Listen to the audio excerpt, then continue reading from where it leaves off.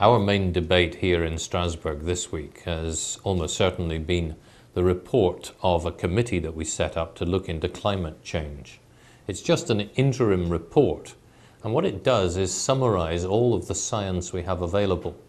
What I found interesting in the debate is that everybody now shares the urgency of tackling climate change. I say everybody, a few fringe voices still deny that it's happening. But the vast majority recognize that unless we do something very urgent, and unless we cut our greenhouse gas emissions, probably by more than the 20% being advised by the European Commission, we will simply push our planet past a tipping point from which there is no return. We have absolutely to adopt a package of measures to combat climate change in the next year. We have to go into the world conferences in Poznan and in Copenhagen and persuade America and China and other countries to do the same.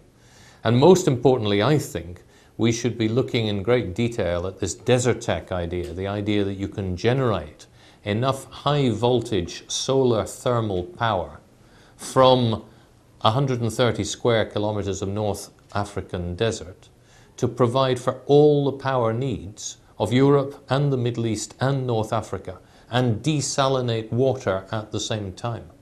That's the kind of project which might allow us to make the switch from oil effectively and allow us to continue lifestyles where we can keep leaving the lights switched on. The other issue that we've looked at this week is the possibility of putting a law through at European level covering discrimination at work. We currently have a law prohibiting discrimination on grounds of race or ethnicity, but we've no law prohibiting discrimination on grounds of age or of disability or of religion or of sexual orientation. And my colleague Liz Lynn piloted a measure through the House which calls for precisely such a law, and I hope the European Commission will take it and turn it round into the form of a directive which can come back and go onto the statute book to make sure that all Europeans benefit from the legal protection they should have at work. And finally, but certainly by no means least, the situation in Italy. Sadly, there were last weekend, and indeed over the course of the last week, a number of attacks on gypsy communities in Italy. There are many immigrants in Italy, as there are in many of our countries, and occasionally, as in every country, there is violence towards them. What happened in Italy, I think, was unusual because of the level of violence, unusual because of the way in Naples the mob, possibly organized by the mafia, was going in and literally forcibly ejecting people from their makeshift homes by setting them alight and refusing to allow the fire service to go in and put out the fires.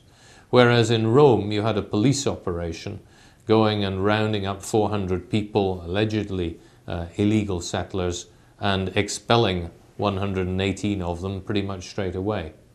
We've to be very, very careful in the European Union that we don't carry out the kind of purges against the Roma community and other immigrants that became a feature of Nazi Germany. I'm not suggesting one can draw an immediate parallel with Italy, but I am worried that they had an election campaign which created a kind of climate of impunity to people who wanted to carry out violence against immigrants. And I think it's important that the Italian government, together with other governments, look seriously at the problem and at what can be done to integrate better people who have a legal right to be where they are, and to make sure that those who do not are appropriately removed. Those have been the main items on our agenda here in the European Parliament in Strasbourg. If you have any questions, anything I can provide you with more, please get in touch via our website, and I hope I may welcome you back again to my video blog next week.